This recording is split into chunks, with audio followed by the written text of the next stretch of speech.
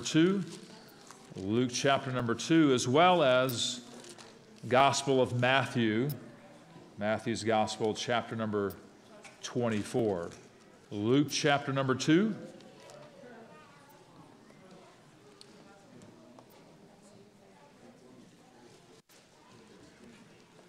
During this Advent season, we're talking about the concept of Advent or waiting.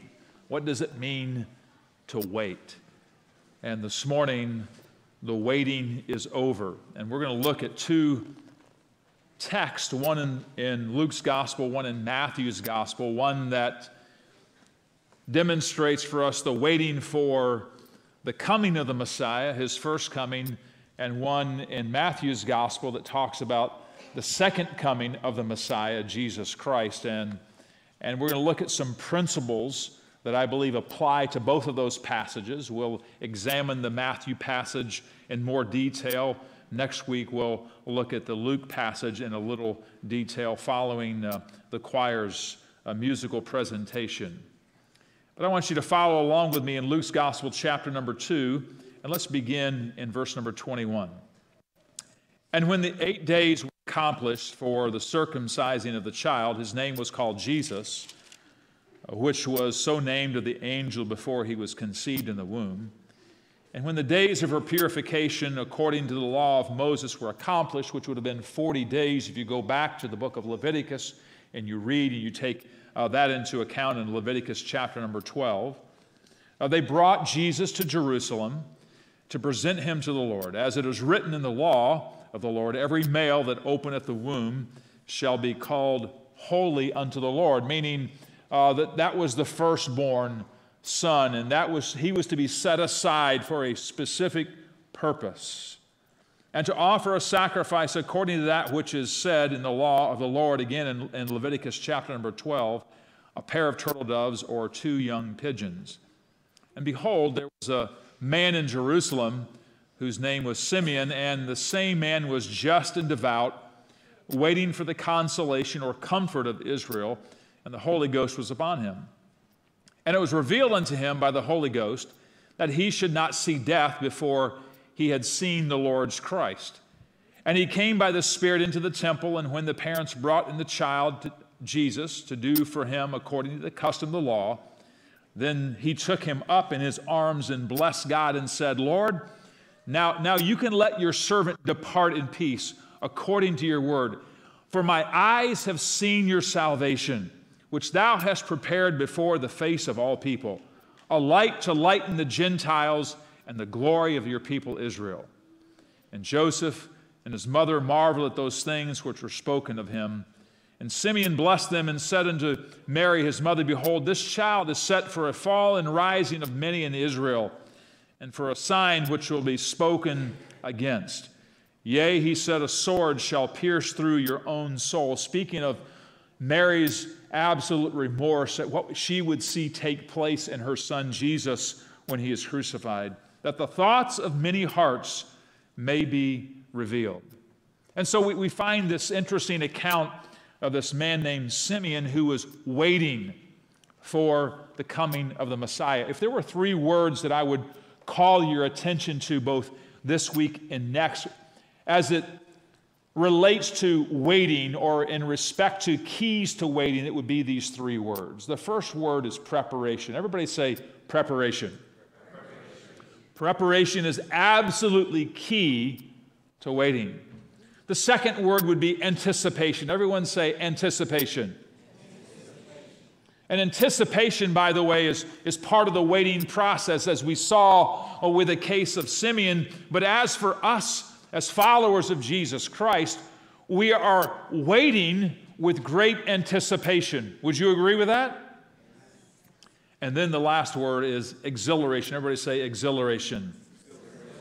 I believe in the life of Simeon here in Luke chapter number 2, we see that he had a spiritual life, a spiritual mind, and a spiritual vision, which really, I believe, gives for us a beautiful picture of his preparation, his anticipation, and his exhilaration, yet we'll examine that in greater detail next week. Now I want you to go to the Gospel of Matthew. Matthew's Gospel, chapter number 25.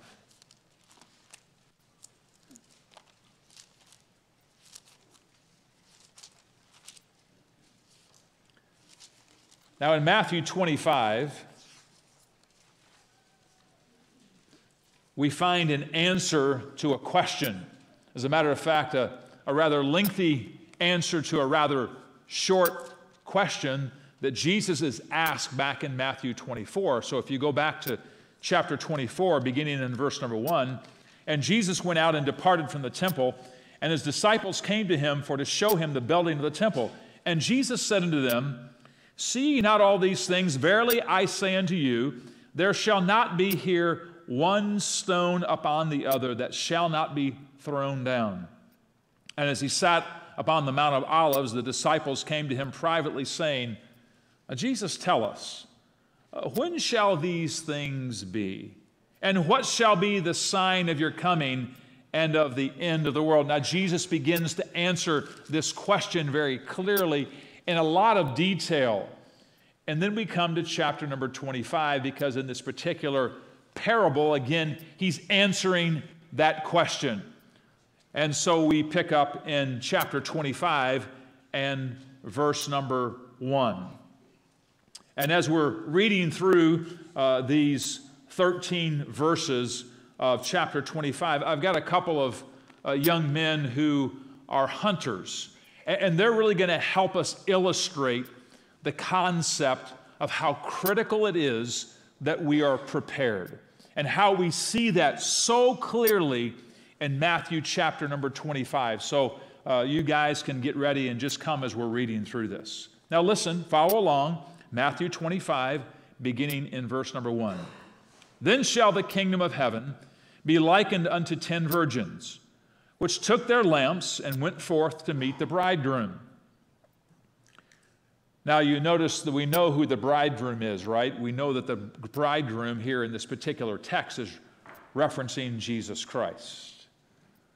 These virgins, by the way, are part of the wedding party. As one commentator said, it's interesting, we have no insight into the bride in this particular story, yet we can see very clearly what's taking place.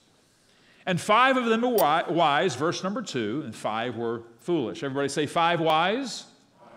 Everybody say 5 foolish. And they that were foolish took their lamps, but they took no what? They took no oil. Now we find in Scripture without any question that oil is referencing the Holy Spirit. All throughout Scripture we find oil representing the Spirit of God.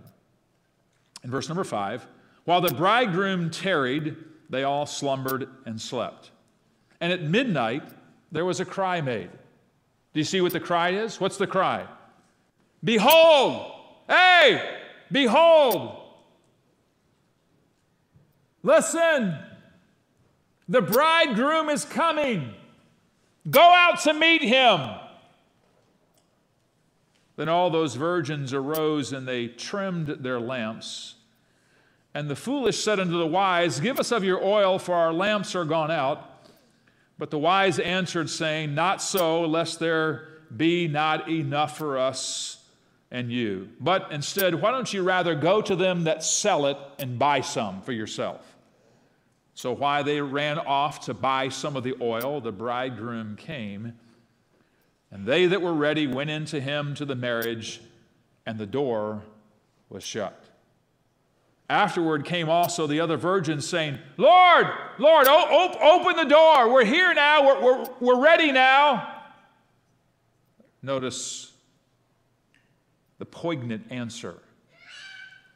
But he answered and said, Verily I say unto you, I don't know you. So what's the key in this particular passage? I don't know how you could possibly miss the key in this particular passage as it relates to waiting. What are they waiting for? They're waiting for whom? The bridegroom, or Jesus, as it illustrates. Waiting for the bridegroom to come. And without any question, the key in this passage to waiting is preparation. Preparation is absolutely the key. Now, I want you to think about that in respect to a hunting illustration that I've chosen to use this morning. Because here on the platform, we've got two hunters. Now, I know several of you are hunters, or you have family members that are. And I knew in our redneck culture, this would really bode well. We would grasp this. Sometimes in Scripture, you have to take it and make the cultural context relevant so that we can really grasp the concept. That's what we're going to do this morning. And so we've got two hunters. Now you notice over here, we've got Jason. And over here, we've got Cole. There's something incredibly obvious to the eye. There's something wrong with this picture. Would you agree? They're both going out hunting deer in Ohio. November, December, January. Now, notice the stark difference between the two hunters. First of all, I would call your note to the prepared hunter. All right, he's done his work. His trail cam has been out. He's put out the corn, and he's ready. He's got a blind that's going to kind of help camouflage him, as well as all of the camouflage stuff he's got on, all the way down to his socks. Get camouflage everywhere so the deer can't see him. He's prepared and ready. And he knows there are certain elements that he needs to be protected from. Not only that, but he has several other things that are prepared. He's got a pair of binoculars so that he can see the deer from afar. Okay? Oh, he's got a butt call, all right? And so that calls in those big monster bucks that the deer hunter so would like. Oh, he got a range finder so that he can see how far away the buck is, so that he can draw and shoot the buck. All right, what else you got? Oh, he's got scent killer. All right, and this is scent killer gold. All right, it will keep the deer from smelling the hunter. Okay, because now that he's married, his wife likes to make his clothes smell pretty, all right? and he also has a bow. Now, this is not just any average, ordinary bow. I mean, this bow is outfitted with all of the latest, greatest stuff. He's got stabilizers and range fibers, and these are not just any arrows. These are I'm sure, carbon fiber arrows with,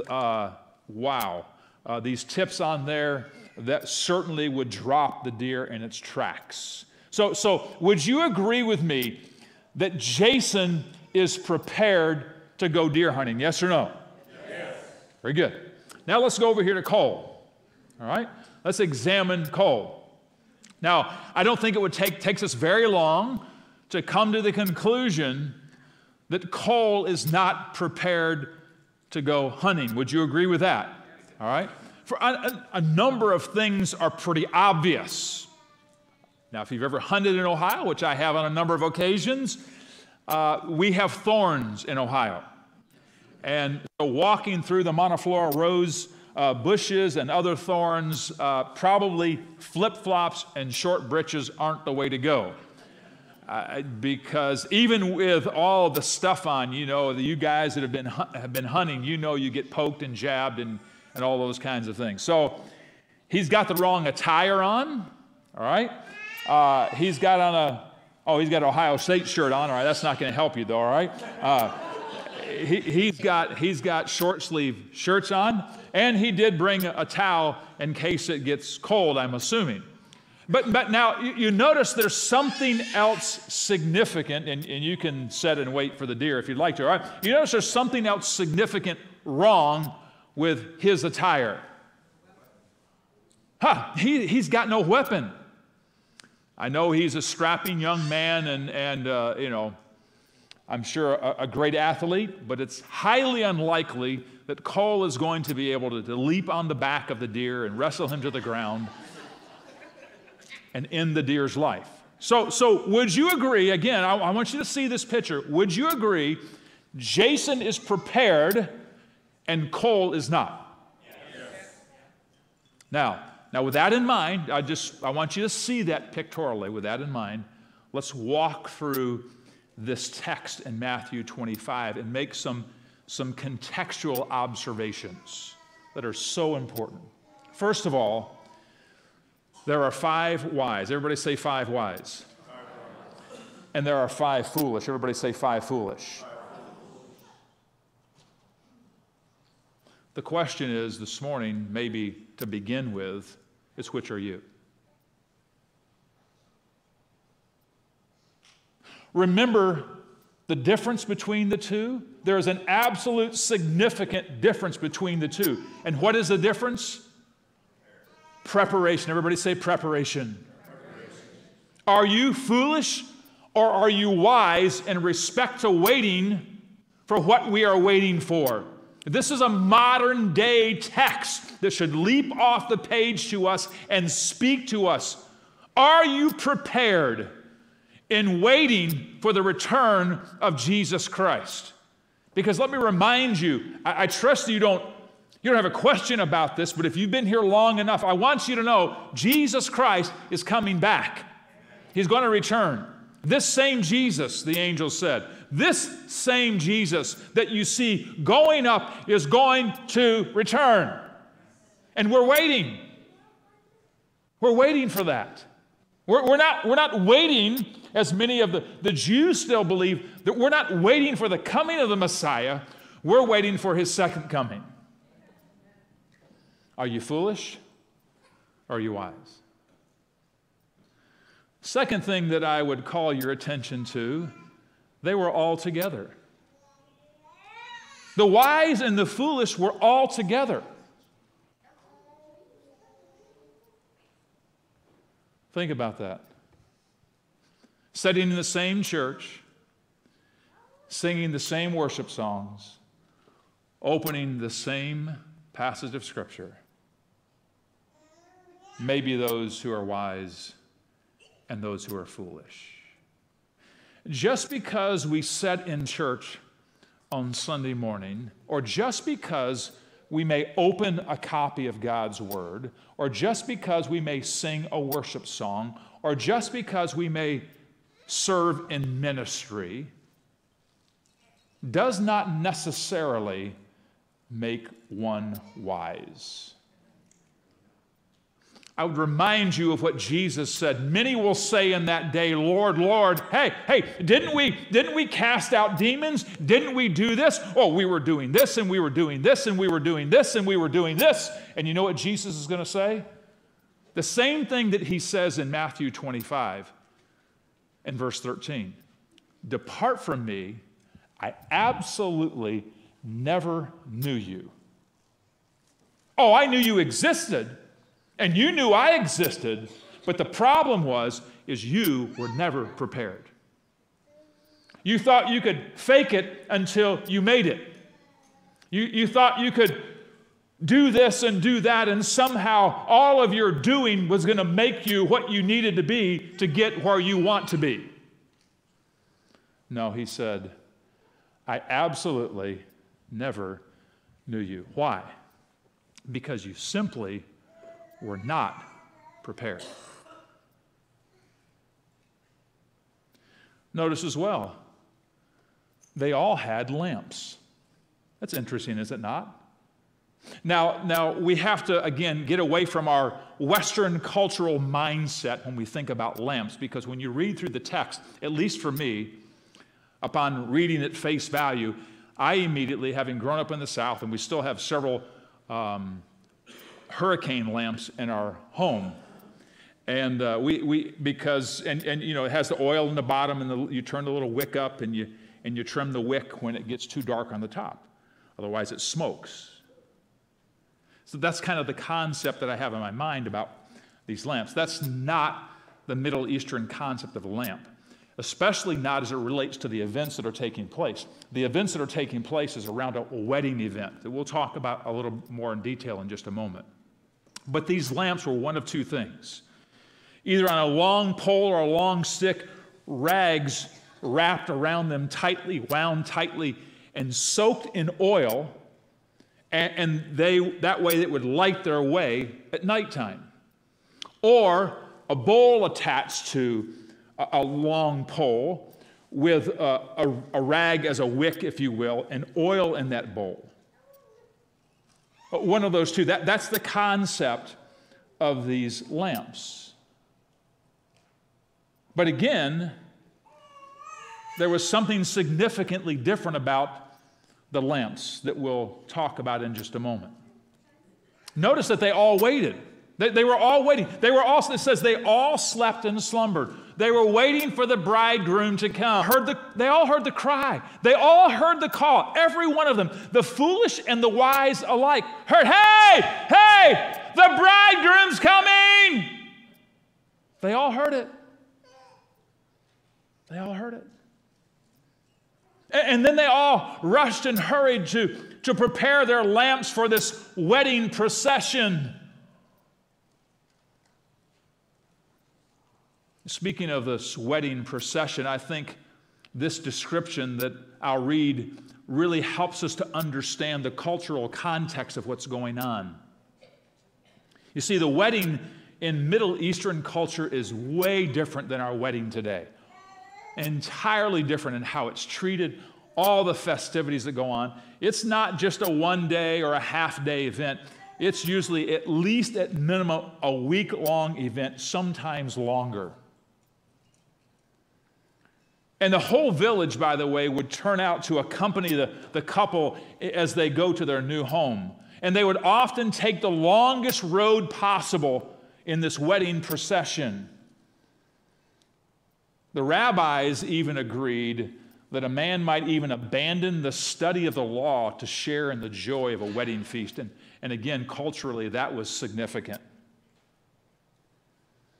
You see, when a couple married, they didn't go away on a honeymoon. They stayed at home. And they would celebrate for a week. And during that week, they had a big open house. Now, wouldn't that be great? Your first week of marriage, and it's just a big open house. And they would often address the bride and the groom as the prince and the princess. But only their chosen friends were admitted to the wedding. It was the most joyous occasion for those who made it, but incredibly heartbreaking for those that didn't, because it was such a part of the culture. If you didn't get invited to the wedding, it was heartbreaking. Dr. J. Alexander Findlay tells of what he saw himself in modern years in Palestine, although this story goes back many, many years ago. He said, "When we were approaching the gates of a Galilean town, I caught the sight of 10 maidens gaily clad and playing some kind of musical instrument. As they danced along the road in front of our car, when I asked what they were doing, they told me they were going to keep the bride company until their bridegroom arrived. I asked him if there was any chance of seeing the wedding, but he shook his head, saying, in effect, well, it might be tonight, it might be tomorrow night, or next week. Nobody knows for certain when the bridegroom will arrive." Then he went on to explain that one of the great things to do, if you could, at a middle-class wedding in Palestine was to catch the bridal party napping. It's part of their culture. So when Jesus tells this story, they understood really clearly what he was saying. It really sank in with them. So the bridegroom comes unexpectedly and sometimes in the middle of the night. It's true that he is required by public opinion to send a man along the street and shout, "Behold, the bridegroom is coming!" That's why when you read about Jewish weddings or Middle Eastern Palestinian weddings, all of the potential brides in a given village would rush to get ready because they didn't know. If there were two in the same village that were about to be married, they never knew which bridegroom was coming. And so the bridal party would have to be ready to go out into the street, not only the bride, but the bridal party, to meet him. And it was often after dark, and so that's why the necessity of the lamps to light the way as they would make this procession. But it's interesting when you continue reading in our text in Matthew chapter number 24, the stark contrast between the wise and the foolish. Here it is. Everything appeared to be the same. They all heard the same call. They all had an invitation, if you will. The problem was they didn't have the one thing that was necessary to get in the door. They were unprepared. Everybody thought they were prepared. Everybody thought they had what they needed, but they didn't.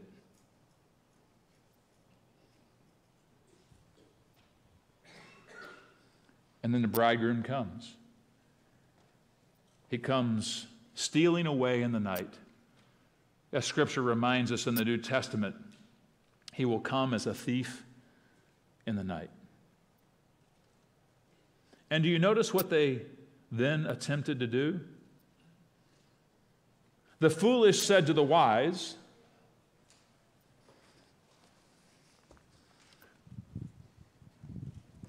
"Hey, Jason, the bucket's coming. He's coming right now. Hey, Jason, can I borrow your bow, Jason? He's right there." You gotta buy your own. Can't. It's hard, bud. I can't. Can't. You gotta buy your own.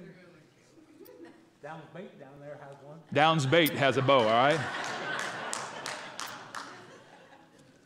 No, you see it? That's it. That's exactly what takes place. Hey, no. Because if I give to you what I have, I'll be unprepared, and I don't want to be unprepared. And by the way, I don't have the authority to give to you what you need.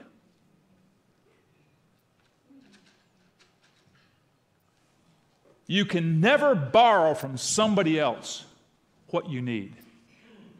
You can't borrow it from your mom or your daddy.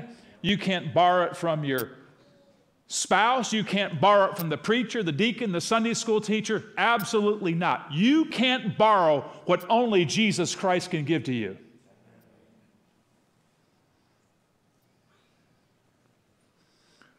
And so Cole, upon hearing what Jason said, gets in his pickup truck, takes off out of the woods, runs across town by Lake Logan, runs into Downs Bait store, gets a brand new $1,500 bow, all fitted to his draw length, got his brand new arrows, and he comes running back. But guess what? It's too late.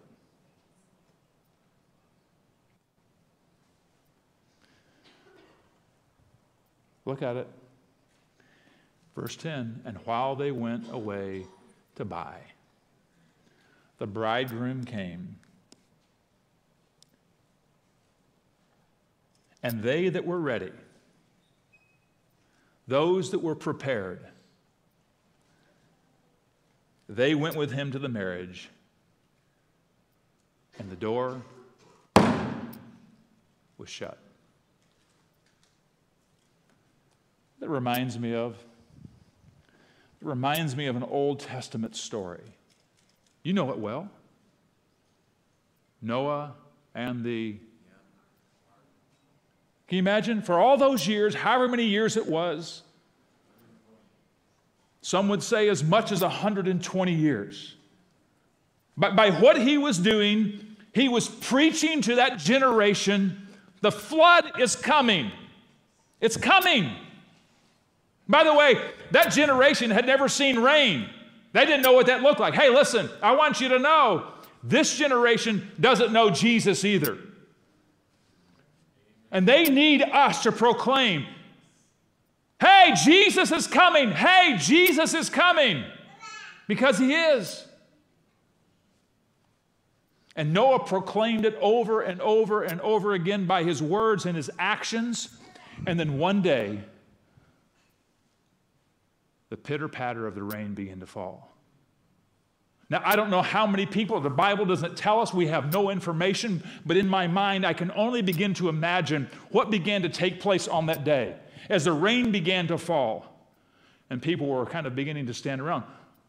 Man, maybe Noah's right after all. Oh, by the way, do you realize that it wasn't just Noah and his 7 sons who built the ark? He would have employed a number of people to help him build that ark. So maybe it was all of the ones who were employed and maybe had built homes around this massive ark, who in the morning when they woke up, they were, man, what's this? And it kept raining and raining. And a day goes by and the rain begins to rise. And they begin to slosh around and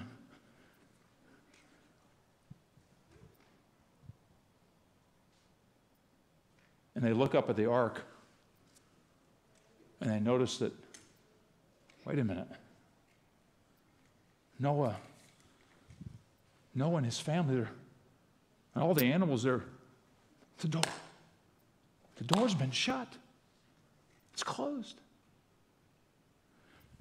And the rain keeps rising. You can almost begin to imagine the events that might have taken place. The rain is rising, and maybe they're treading water and as long as they can, and they're up next to the ark, and maybe something like this. No! No! No!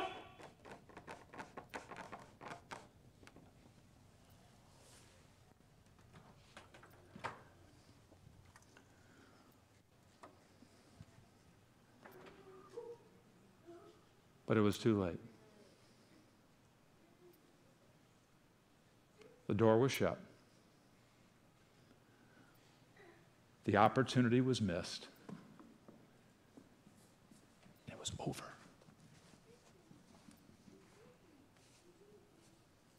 I can't tell you how many times, I think sometimes maybe as a pastor you get asked the tricky questions, right? Hey, pastor, you know, when Jesus comes back and all the believers are gone, however that takes place, and all that's left are those who don't know Christ, have rejected him. Hey, you know, if I'm left, God's going to give me one more chance, right?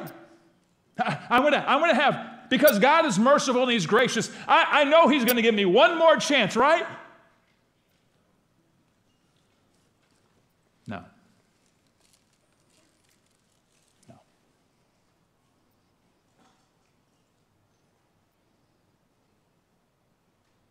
So that begs one question for you. You're waiting. Whether you know it or not, whether you recognize it or not, whether you realize it or not, right now you are waiting. You're waiting either on your death or the return of Jesus Christ. One of those two is going to usher you into eternity. And you're waiting right now. The question is this. Are you prepared? That's it. By the way, it's not anything that you can do in and of yourself. It's simply an obedience, repenting of your sin, trusting Christ, and his absolute sufficiency to take away your sin, and knowing that you are covered by the blood of Christ, just as the children of Israel did when they left Egypt and The blood was put on the post, that beautiful picture in the Old Testament of the redemptive work of Jesus Christ. That's the only way that you'll be ready. Are you? Hey, listen, the deal is, here it is. Let's put it on the bottom shelf. We're sitting here this morning either wise or foolish, either prepared or not.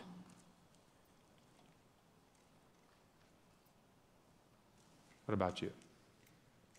Would you bow your heads?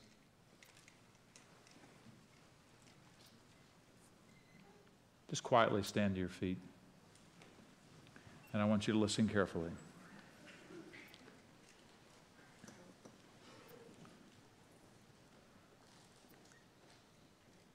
You must answer this question. You have no choice but to answer this question. Am I prepared or am I not? If you are prepared, by the way, let me remind you, you've got great anticipation for what's coming. If you're not prepared, you might think you're anticipating something glorious that's going to take place, but I want you to know it's not.